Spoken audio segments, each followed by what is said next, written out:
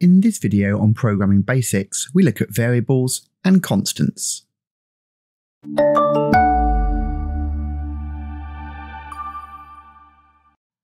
The memory address register, or MAR, contains the address of an instruction or data to be fetched from or written to memory. In a similar way, a variable is nothing more than a pointer to a memory address that we can give a user-friendly label or name to. So to look at some examples of variable constants, we're going to use the game Beat the Dice. It's a simple game for children learning to compare 1- and 2-digit numbers.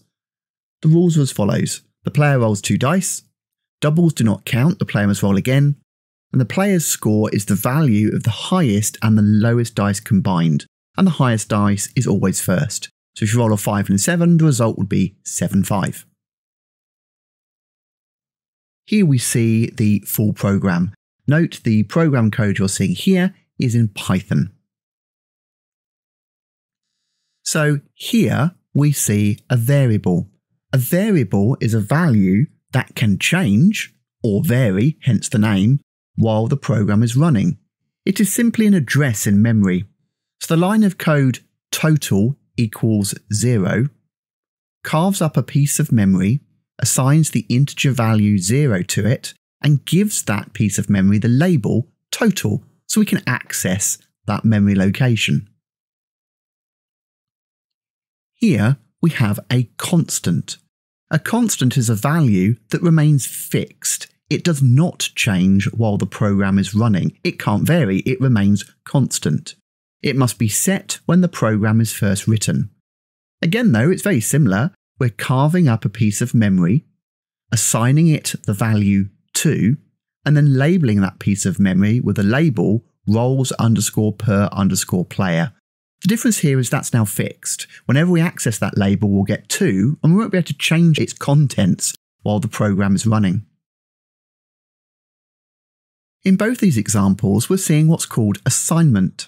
Assignment means we supply a value to a variable or constant, and it's performed with the equal symbol. You'll notice the value we want to assign is on the right, and the identifier or label is on the left. We assign from right to left. Operators can be used on variables.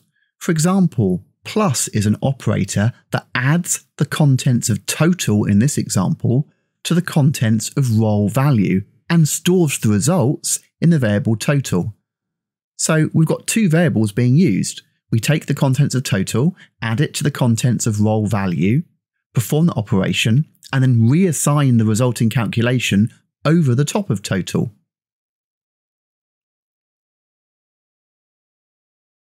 Constants make a program easier to read by replacing strings and numbers with meaningful identifiers that are easy to understand. Constants make a program easier to modify and update. A constant value may be referred to many times throughout a large program, but will only ever need to be modified in one location. Constants also therefore help to avoid mistakes in a program.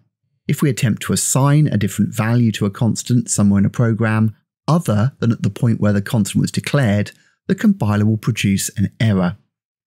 Now in our example here, you can see the declared constant at the top, VAT, is only actually being used once in this program. It's about 2/3 of the way down. But imagine this was a much larger and more complex financial program with thousands of lines of code. It's likely the constant VAT would appear in dozens or even hundreds of locations. If the value for VAT changes, we only now need to update it once at the top of the program. Let's briefly discuss the importance of using meaningful identifier names. We have given both the variable and constant a meaningful name in our program, and we'll stick with these names throughout the program.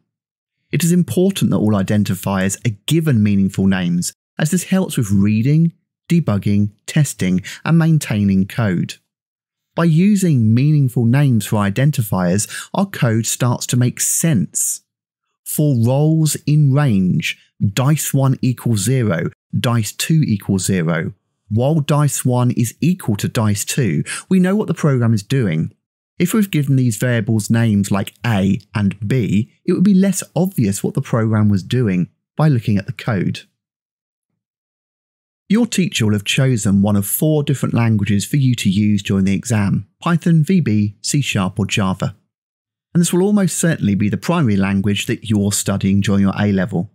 Although the syntax of each language is a little different, the underlying concepts remain the same. We use a variety of different languages in our examples, but don't worry if the code doesn't exactly match what you're being taught. Learn the concepts and apply them to your chosen language. Having watched this video, you should be able to answer the following key questions. What is the difference between variables and constants and how can they be used? What do we mean by assignment? And why is it important to give identifiers meaningful names?